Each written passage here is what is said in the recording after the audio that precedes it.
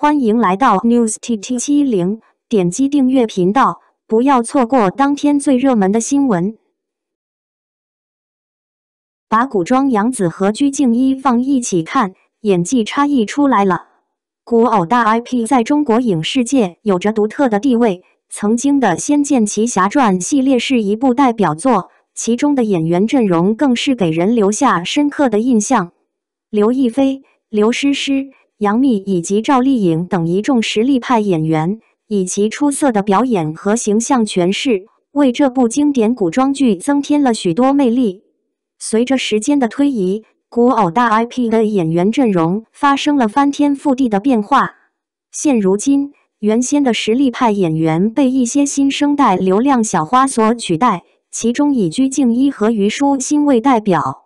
这种变迁引发了观众对古偶剧市场的关注和讨论，对比不同时期的演员表现更是成为了一个热门话题。演技差异的原因有很多方面，首先是演员的专业素养和表演功底。在古偶剧中，角色的塑造需要演员有深厚的演技功底和对角色的深入理解，只有这样才能将角色演绎得生动立体。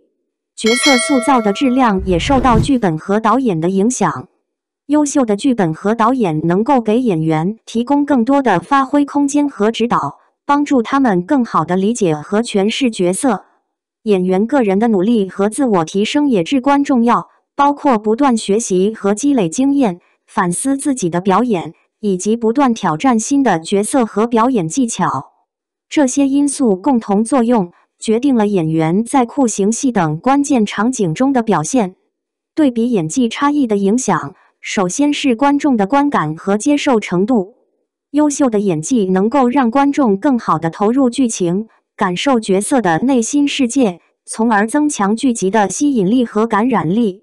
反之，演技不佳或者不合格的表演则容易让观众产生反感和不满，影响整部剧集的口碑和评价。演技差异也可能影响到演员个人的发展和前景。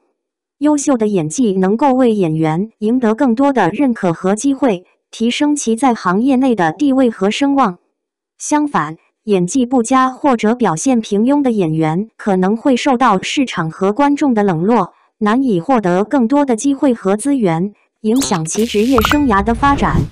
提高演员的演技水平，加强对演员的培训和指导，以及注重剧本质量和角色塑造，都是古偶剧市场提升品质和竞争力的重要途径。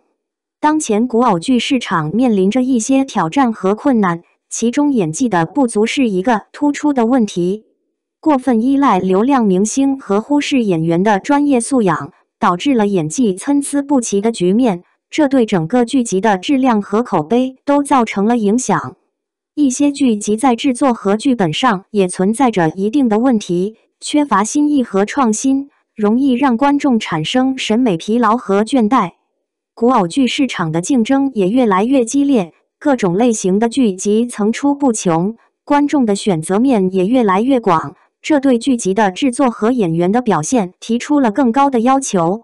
面对这些挑战和困难，古偶剧市场需要重新审视自身的定位和发展方向，注重提升剧集的品质和影响力，加强对演员的培训和选拔，以及注重剧本的质量和创新。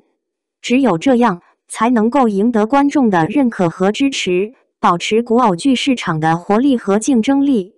感谢您观看视频。